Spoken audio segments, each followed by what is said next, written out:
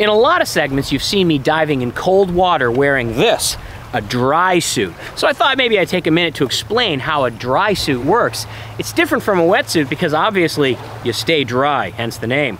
And the way it does that is it's completely waterproof. So my feet have attached boots that you basically have to go into the suit from the top, and your feet slide into those boots sort of like socks. So they're attached. Water can't get in down there. Then at your wrists, you have a really tight latex seal, sort of like a rubber band. It's really tight against your skin, and that keeps water from getting in the wrists. And you have another one on your neck, and that keeps the water mostly from going down your back. So that keeps your body dry. So really the only thing that gets wet are your hands and your head. You wear a nice warm hood, some nice warm gloves, and then you stay nice and warm. But the real question is, how do you get into the suit and keep it closed? And that's with this crazy zipper. This is a waterproof zipper. It's very similar to the one used on a spacesuit.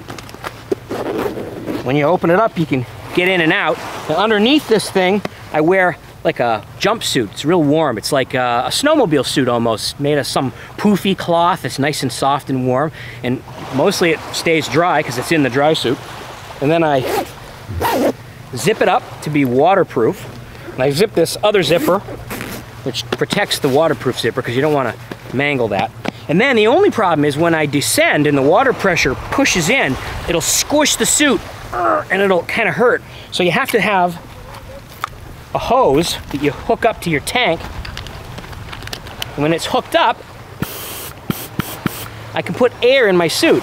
So as I go deeper and the water pressure kind of squishes me in my suit, I just go put a little blast of air, and then it gets all comfortable again. Of course, the thing is, then when you come back up, that air is going to expand and make you turn into a balloon. So you have a little valve here that lets the air bubble out.